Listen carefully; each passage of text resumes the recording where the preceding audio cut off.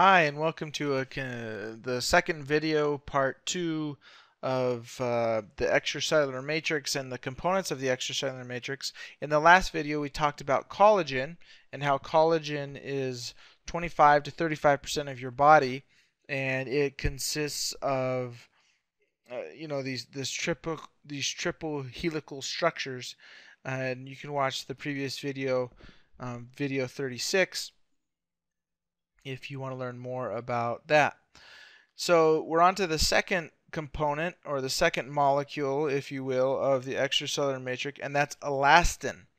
And elastin gives the extracellular matrix recoil.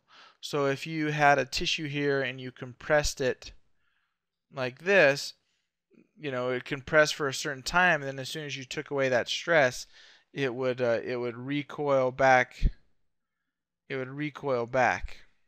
And that's due to the elastin molecule inside. It's has glycine, a lot of glycine, amino acid glycine.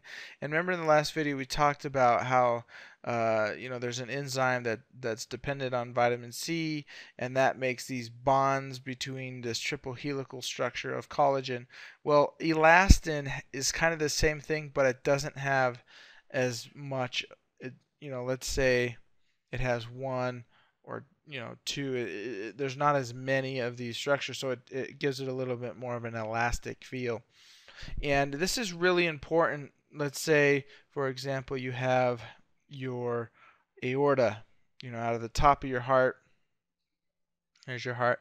Out of the top of your heart, the main blood vessel that supplies blood to the whole body is the aorta. And the aorta, imagine that this heart is pumping a lot of blood through this aorta. So as soon as this heart squeezes, squeeze here, this artery is going to expand. This aorta is going to expand a little bit. And then as soon as that pressure's gone, as soon as that wave of pressure's gone down your aorta, then it's going to recoil back in. And so you have this big aorta here, and it's going to need to come in and go out a lot. And so this elastin is a key part of your aorta.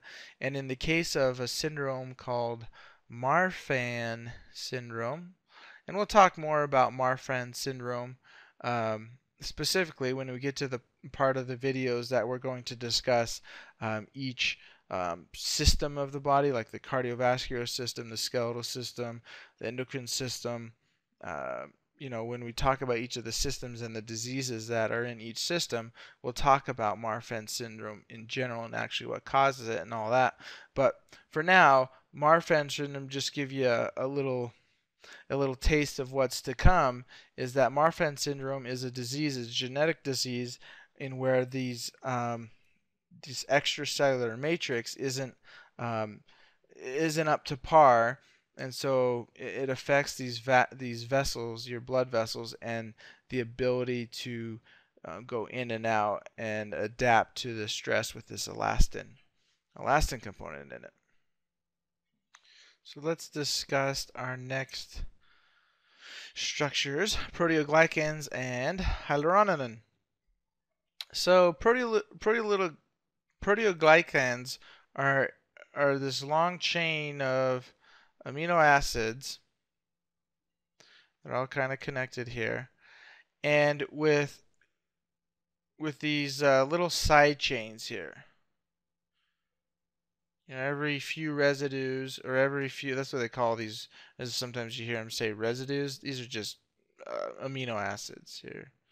These are amino acids. There's 20 amino acids in the body, and amino acids makes up a chain of amino acids, make up a protein, if you will.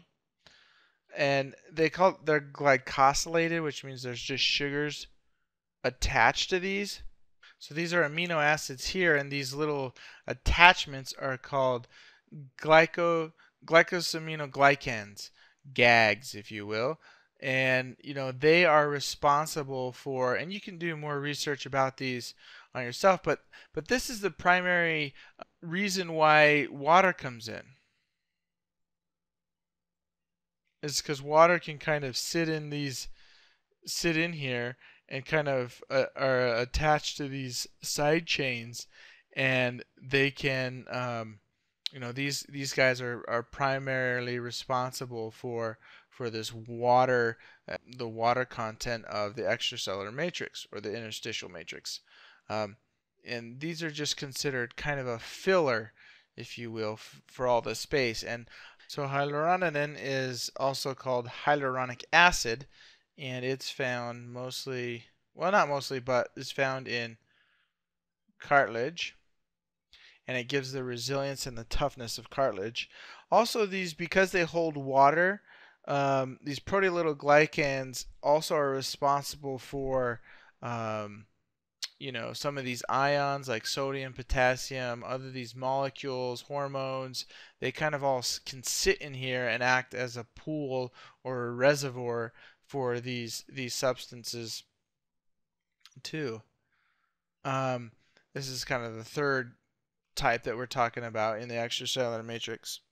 And these are also responsible for kind of cells traveling through, hormones traveling through the extracellular matrix.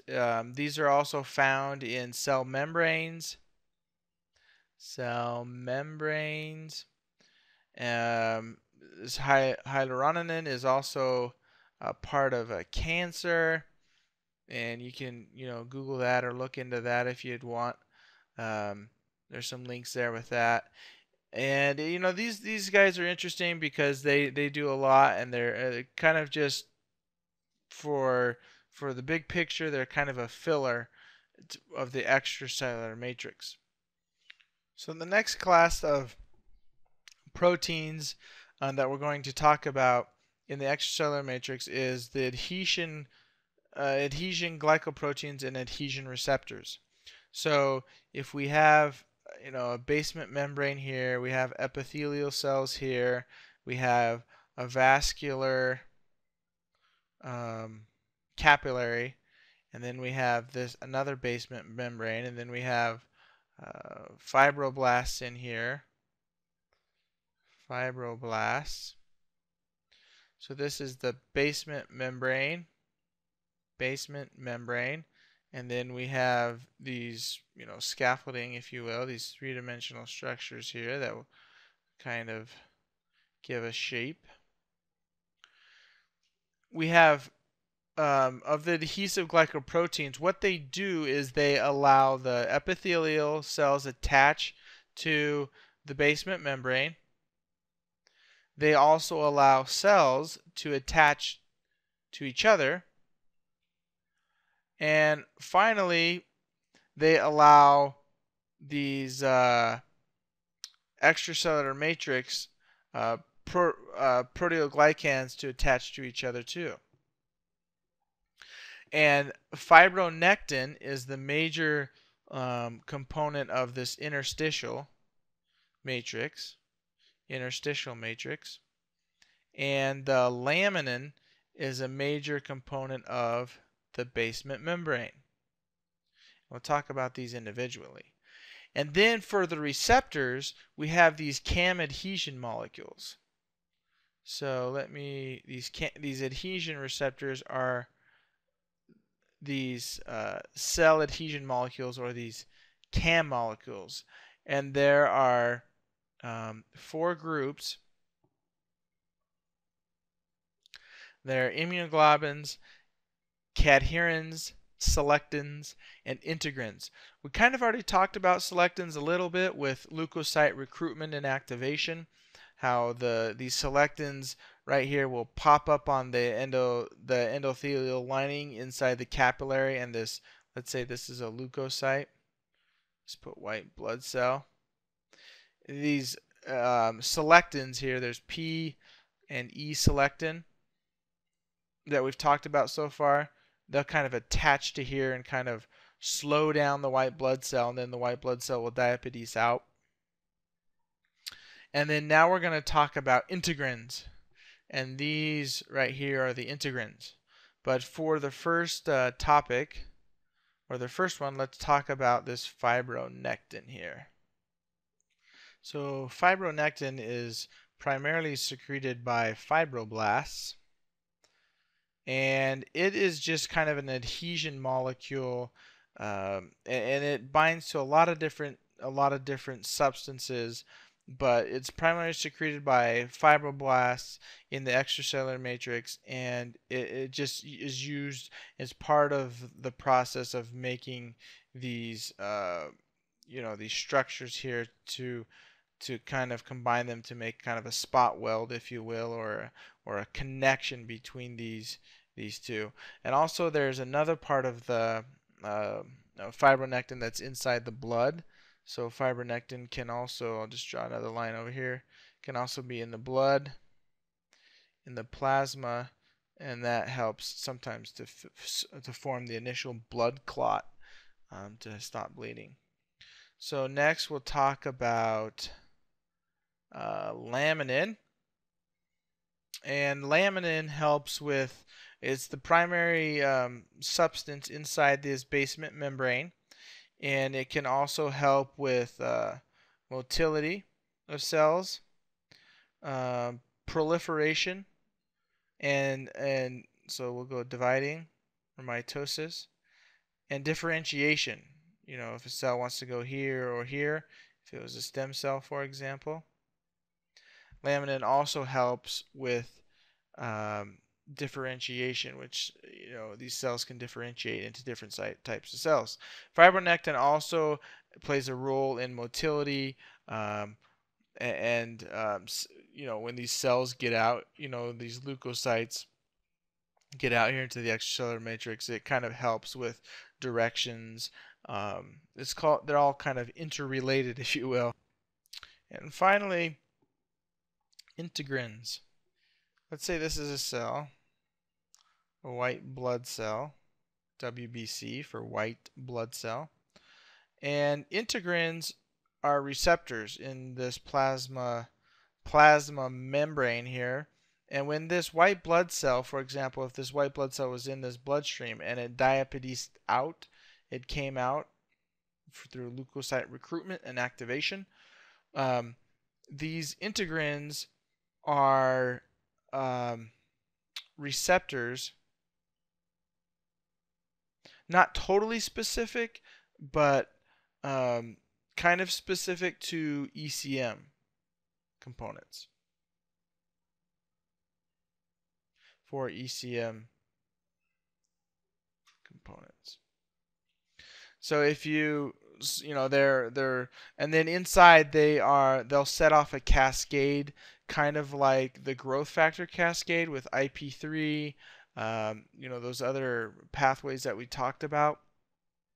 They'll set off pathways for cell motility, dividing, differentiation, those types of things. So integrins are a subset of cell adhesion molecules, CAMs, and integrins are on almost every animal cell.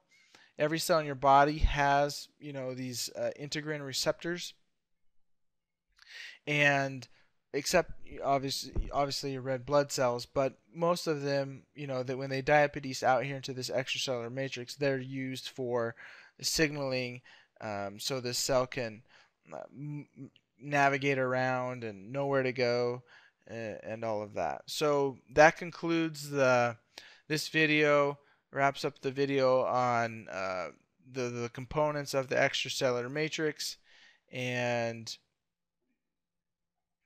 hope you enjoyed it. We'll see you in the next video.